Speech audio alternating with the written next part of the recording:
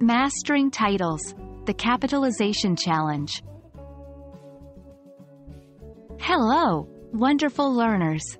Today, we are diving deep into the world of English grammar and capitalization, focusing specifically on the fascinating topic of titles.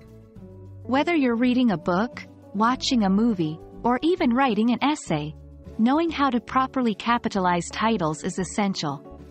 Let's get started. Titles are used to signify importance, denote hierarchy, or simply grab attention. By properly capitalizing them, we provide clarity and show respect for the subjects they represent. For instance, when you read the title, Lord of the Rings, you instantly know it's about something significant, right? When it comes to titles, there are some general rules you should always keep in mind. 1. Always capitalize the first and last words of the title, no matter what part of speech they are. 2. Capitalize all nouns, pronouns, verbs, adverbs, and adjectives. This includes words like is, are, it, and, etc. 3.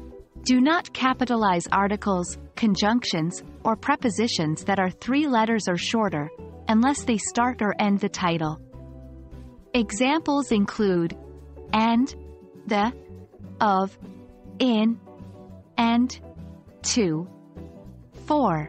Capitalize longer prepositions, such as between, through, or against.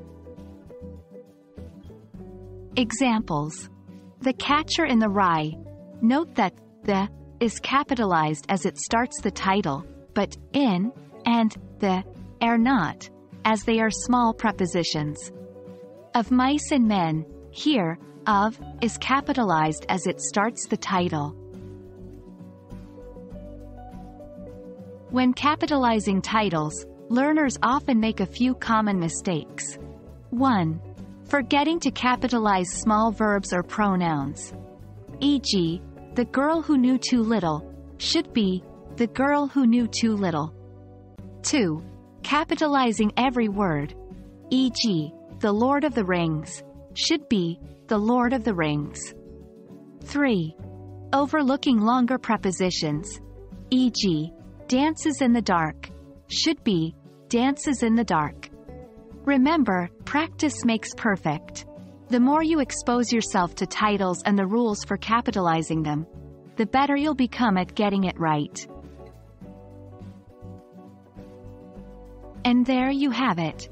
We've explored the ins and outs of capitalizing titles in English. Whether you're reading, writing, or just browsing, understanding these rules will certainly enhance your grasp of the English language. I hope this video has been enlightening. Keep practicing, and until next time, happy learning!